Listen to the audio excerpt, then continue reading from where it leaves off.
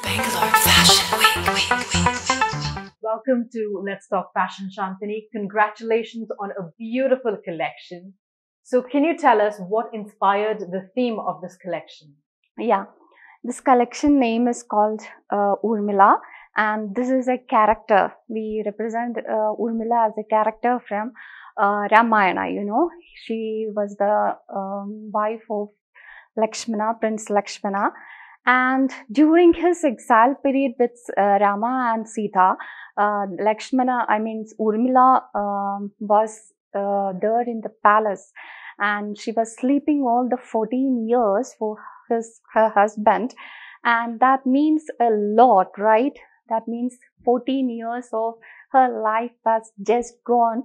Her sacrifice, everything is for her partner, so such that they do well in the society or for their kingdom. Okay, and I dedicate this to the all Indian women who really sacrifice their lives to their partner for their well-being, for them to work, or for their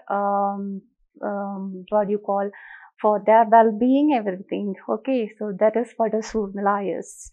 That is very inspiring to hear. I mean, that's such an innovative concept and theme behind this collection. It's very, very thoughtful, I must say.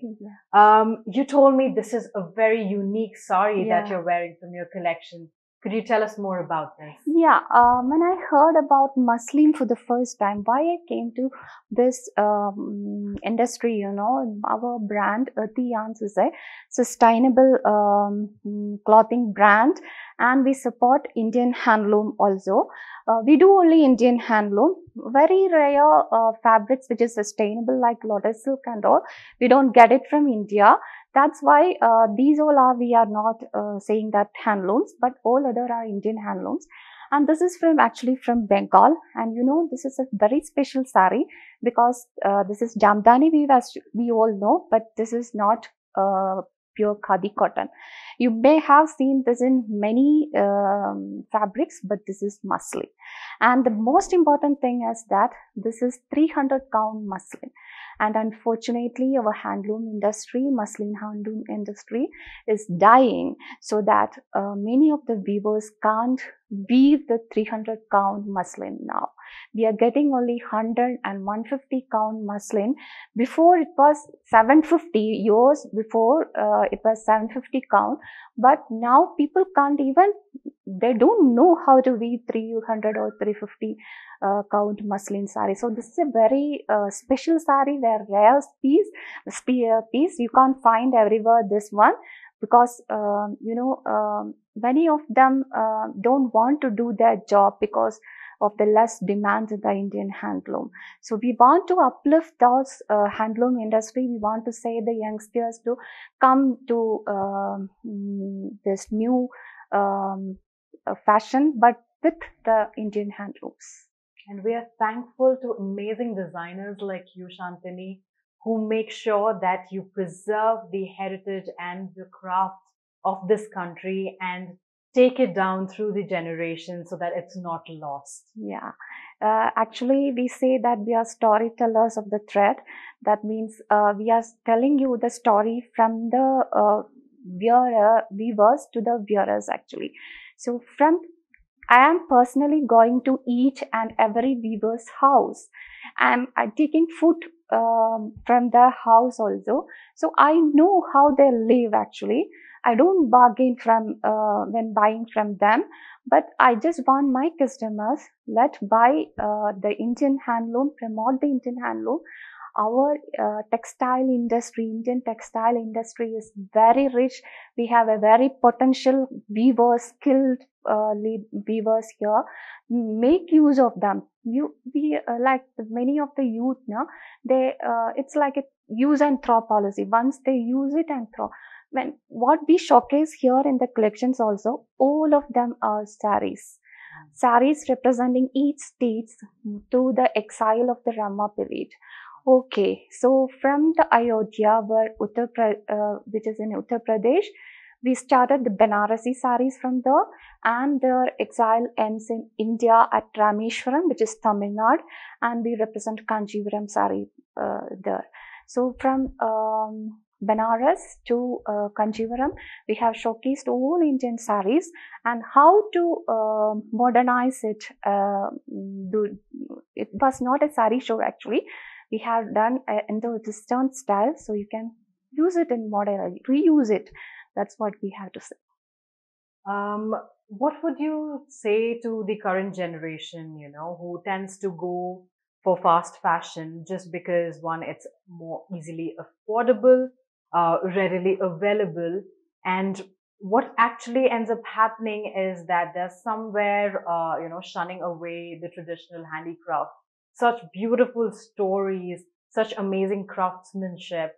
Um, how do they stay in touch with their roots? Because there's one thing about loving handicraft, but it also comes at a cost, and it might not be easily available. So where do you see your brand coming into the picture? May I ask you a question? Do your mom have any kind of Banarasi or any other Bengal traditional saris? Her entire wardrobe is full of it. Yeah, and why can't you thrift it and use it? That is what I have to tell to the young generations. If your mom is like, they are saying, I'm not wearing saris, I don't like saris, but wear it in the way you like. Okay, just thrift it. Why you are just throwing it away? It's like the dream and a lot of effort of so many people. When a sari is coming to your hand, when a dress is coming to your hand, you're seeing it just as a dress, isn't it? But there are lots of efforts, there are lots of lives behind these dresses and these saris. So to the young generation, what I have to use was tell is that most of the fast fashion you are using, they are mixing it with polyesters. And once you may have used this plastic bags for carry things, but you have changed. Why? Because you got the awareness, right? Now you're carrying it with, even if it is costlier, you are carrying it with paper bags, right? You are carrying it with some jute bags and using it and reusing it. Why can't you take that in the fashion technology also? Just use and reuse your. If you can see that my brand strategist, she was wearing a blouse that was like a top. She wore it with traditional Onam sari. Now she's pairing it with pants also. So why can't you do that for the youngsters? I have to say that just you can rematch it, remix it, use it, and you reuse it. If Alia Bhatt can reuse her wedding sari, she can wear it twice. Why can't you wear it thrice or 4 or 5 times? Makes absolute sense. Conscious consumption over convenience it is. Yeah. So what role does color and, fabric, silhouette and texture play in your collection? Actually, we go for natural colors like this. This is natural indigo, yarn indigo actually, and we also use eco printing and also like azo-free dyeing. We are not using harsh chemicals like cancerogens. Like we are not using that kind of dyes also. But with that, we can make different colors with natural colors, with azo-free colors. We can dye it in vibrant colors, right? So we can use any colors with these natural dyes. Ajrak is one type of dyeing, one type of design, block designs and screen print also the. But they use most of the Ajrak print is natural dyeing, and you can go for that also in case of colors, and you can get different combinations using the natural colors. So where can our audience shop for your collection, Sanithini? Yeah, they can shop us from the Instagram at Earthy Yarns now, and we are launching our site earthyyarns.com next week itself. So this was your first time at BFW, and how was your experience? It was fantastic actually. I came with lots of tensions, how will it go, how will it work, whether it fits. So many tensions were there in my head, but actually, all the team, they had amazing team and it went fantastically. I'm We so are happy. glad to hear that. I mean, at the end of the day, for us at BFW, if our designers are happy, that is all that we want. So that was Shantini Paul from Early Yarns with us, one of the key designers at BFW 2024. Thank you so much for Thank joining us you. here at Let's Talk Fashion, Shantini. Thank you.